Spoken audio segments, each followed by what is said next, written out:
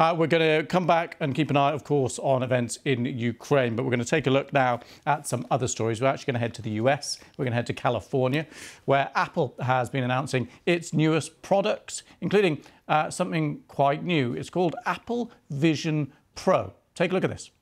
With Vision Pro, you're no longer limited by a display. Your surroundings become an infinite canvas. Use your apps anywhere and make them any size you want. Capture photos and videos and relive your most important memories in an entirely new way.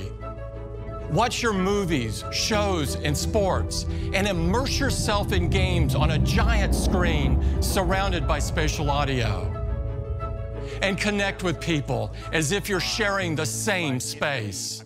So in the same way that Mac introduced us to personal computing and iPhone introduced us to mobile computing, Apple Vision Pro will introduce us to spatial computing. So there you have it. I'm afraid I don't quite know what to make of it, but I'm not the technology expert. Thankfully, we have one. Our technology editor, Zoe Kleiman. Talk us through your reaction to this. Well, here I am. You can just see behind me Apple's HQ here in Cupertino. It's called Apple Park, and we have just heard what Apple boss Tim Cook hopes is going to be a future direction for Apple, a very transformative moment. He and other people have compared it to the moment that the iPhone was unveiled. Now, we're going to have to wait and see whether that is actually the case. What I can tell you is this is an AR headset. That means it's augmented reality and mixed reality. You put it on over your head and you can see apps, you can watch TV. There was a lot about using FaceTime, video calling your friends, but with this augmented experience, if you like, this kind of extra experience of seeing it large on a screen in front of you while still being able to see wherever you are in the home behind you. Let me tell you about the price tag, because it's even more eye-watering than we thought it was going to be. It's $3,500, which is nearly £3,000. It will be out in the US at the beginning of next year, but it's interesting to see who's a fan of this. Bob Iger, who's the boss of Disney, is also here today. He's thrown Disney's weight behind this. He really thinks that this might finally be the piece of hardware that gets us all using virtual reality. It's been around for ages, hasn't it? But it's never quite become that essential bit of kit that everybody has. Can Apple do it? And do enough people have $3,500 to spare to make that happen? Interesting. So is the idea, Zoe, that it kind of, instead of having your head down on your phone all day or getting home and then putting a slightly bigger screen on your TV, you just wear this headset, and instead of looking down at your phone, everything is there right in front of you, and then if you want to watch a film, you just hit play and it appears in front of you as well.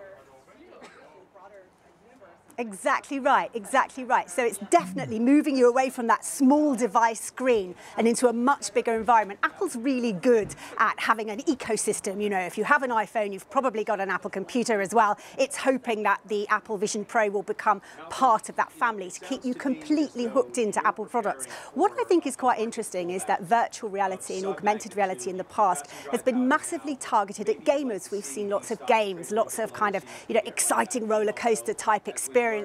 Apple really isn't saying that this is the device that's going to do that, although obviously you will be able to game on it as well. But it's very much aimed at communicating with your family. It's saying, you know, you can flip through your videos and your photos on your phone. You can see them at an enormous, you know, in a much bigger way than you would see them on your screen. You can interact with them. You can share them with other people who presumably also have the headset.